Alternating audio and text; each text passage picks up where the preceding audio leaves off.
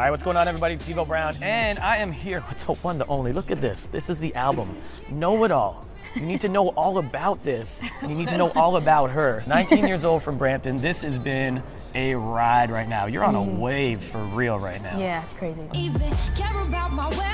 Starting off doing covers on YouTube of songs. Now your song is not even this is your original track with over 50 million views for your Here video, which is nuts. It's crazy. Literally, it feels like it was a week ago that it had 1 million. I remember it hit 1 million, and I was at my best friend's house, and we celebrated. We were like, oh, she was in tears. We were so dramatic about it. And now it's at 50 million just a couple months later. It's crazy to me.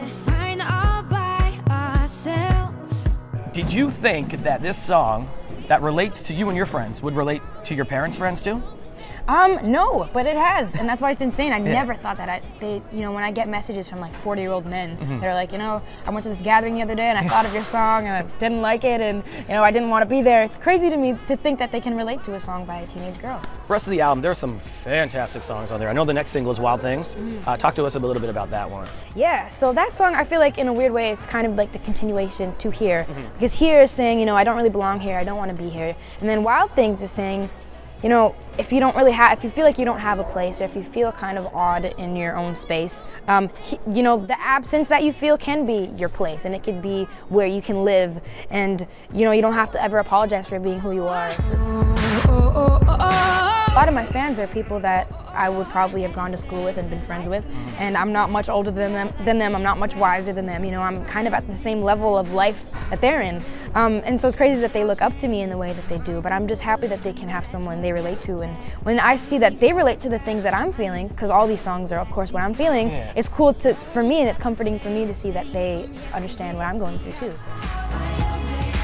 At 17, you have a grown man sitting there singing along to a song about being 17. Yeah. Like, what do you do? But that's what your music is doing to everybody. It's resonating across different ages, across different demographics. What's next for you musically? I know this tour is massive, and you got a few months to go on this. Of course, sold out shows here at the Danforth Music Hall, which is incredible. Talk about, first of all, the experience of performing at home. There's nothing like coming home and seeing love from people that you went to school with or your family. It really feels like home, it's awesome. You started off, of course, not wanting to be in front of a camera, not wanting to be in front of a crowd. Your mom conned you into all this. She did. Yeah. How's she taking all this in stride as well? She's, I think we're all kind of trying to adjust to it. We're all kind of shocked about it, of course. But she always says, I always knew you were going to do this, so I prepared for it a long time ago. And you know how moms are, but she's amazing. Can we just talk about some of the comments on your YouTube? Do you read all these comments that you get on social media? I mean, I try not to anymore, but I used to read them all the time. Once in a while I do, but then I regret it sometimes. Okay, I don't want you to be nervous. I'm going to read out a few right now. Ooh, okay. Oh my gosh, okay. This first one. I imagine myself just walking by the beach listening to this song on repeat. Oh, awesome. Yeah. Thank you, that's a good one. Please sing at my funeral. Oh my gosh, This is what people love, your music and your style. At your funeral? What would you sing at someone's funeral? Oh baby, I'm yours.